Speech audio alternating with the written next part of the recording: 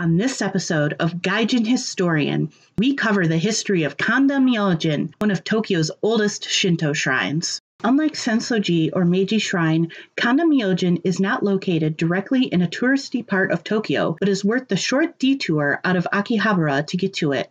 At only a 10-minute walk from Akihabara Station, Kanda Myojin is located here. Originally built in 730 AD in a small fishing village near what today is the Otomachi district of Tokyo, Kanda Myojin was moved from this location in 1603 for the expansion of Edo Castle. And finally, it was moved again in 1616 to its current location, located here in Chiyoda City. It was given the honorable title by worshippers as the Guardian of Edo, being situated in what used to be the location of the superstitiously unlucky northeastern gates of Edo Castle. In the beginning, Kanda was home to two deities, Daikoku and Ibisu, both being one of the 7 lucky gods of Shinto. Daikoku is the happy-looking god of wealth, farmers, food, and good fortune. Ibisu is also the god of fortune, as well as honest labor, fair dealings, maritime, and fishing. Ibisu is actually a really unique god, being one of the only deities of the 7 lucky gods who completely originated from Japan. I hope to dedicate a video to him in the future, as he is a unique god that is also deaf, and this disability has played an important role in his popularity in Shinto practice as a whole. It was not until 1309 AD when resident bad boy Taira no Masakado was enshrined here. Taira no Masakado is celebrated as the first samurai of Japan after leading one of the largest insurgent forces in the Heian period against the central government of Kyoto. If you want a really good video series on the life of Taira no Masakado, I recommend Lymphomy's 2-part series on him. Links to the playlist are in the description down below.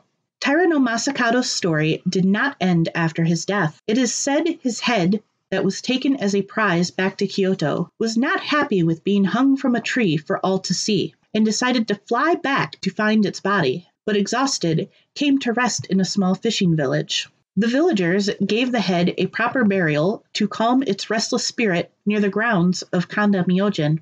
Unfortunately, that did not work for long, and Taira no Masakado still likes to cause havoc to this day in Tokyo. When Kanda moved from its original site in 1603, his grave was left behind, but can still be seen today. During the warring period of 1467 through 1603, many famous warriors worshipped here for luck in battle, including Tokugawa Ieyasu. He later attributed his success at the Battle of Sekigahara to the shrine.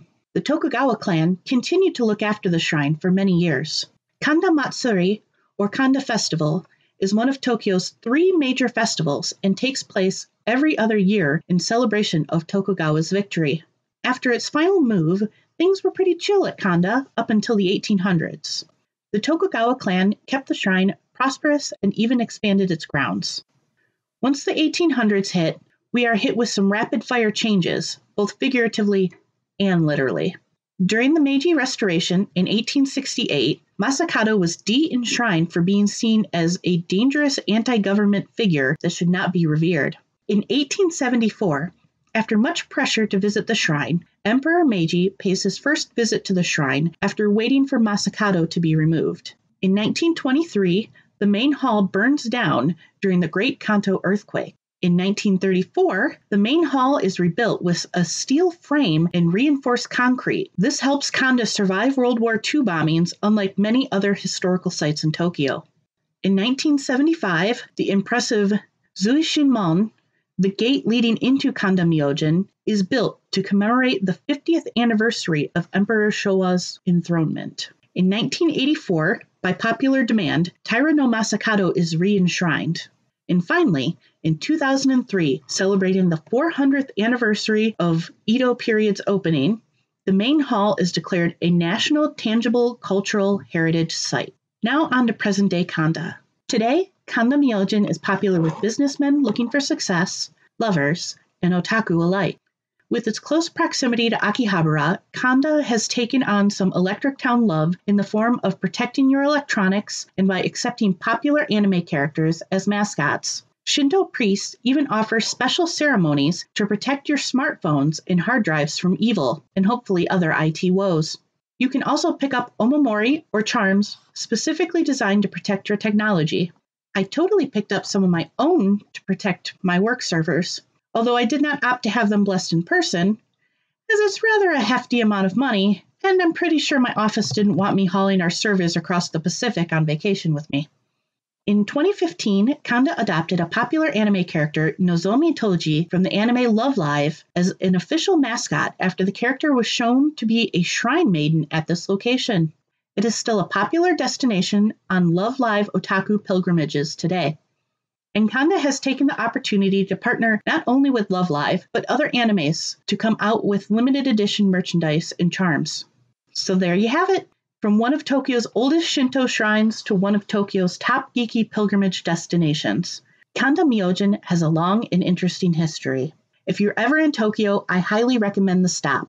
Kanda Myojin holds a special place in my heart as being the place I was first introduced to goshunchos, or honorable stamped seal books, that have become a hobby of mine to collect as I visit different temples and shrines. I hope you like this video. Next week, we'll be covering the afterlife of Taira no Masakado and why even the U.S. government bent to this vengeful spirit's will.